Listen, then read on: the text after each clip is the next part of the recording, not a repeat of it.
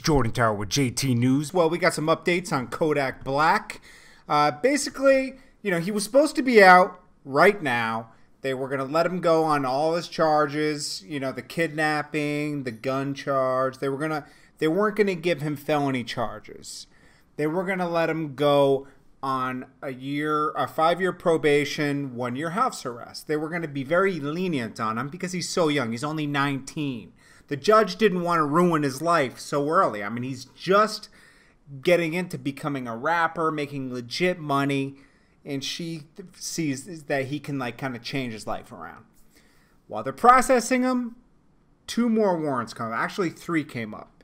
Now, 2 of the warrants are in St. Lucie County, Florida, and they're for weed. So that's like a fine. It's like a small fine now. Weed isn't treated like, some big felony or anything now. It's just, it's a fine. You pay a fine. It's a money thing, The bad one is from, I think, Florence, South Carolina.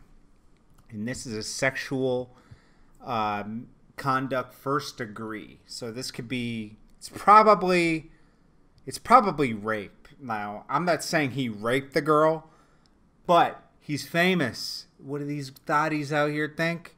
Oh, I'm going to sleep with him. They probably thought he was going to, be their new girlfriend. And then he left town and she was like, rape charge. That's the problem with our judicial system. You can accuse girls can accuse any guy of rape now.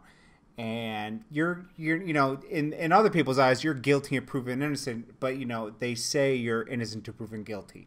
So what they're going to do is they're going to extradite him from Florida to South Carolina, and they're going to figure it out there. Now, most likely he'll get bailed out and then he can get home to house arrest and fight this, and probably it'll get dropped because there's probably not any evidence. The girl probably just didn't do a rape kit or anything because it probably wasn't even rape. It was probably consensual.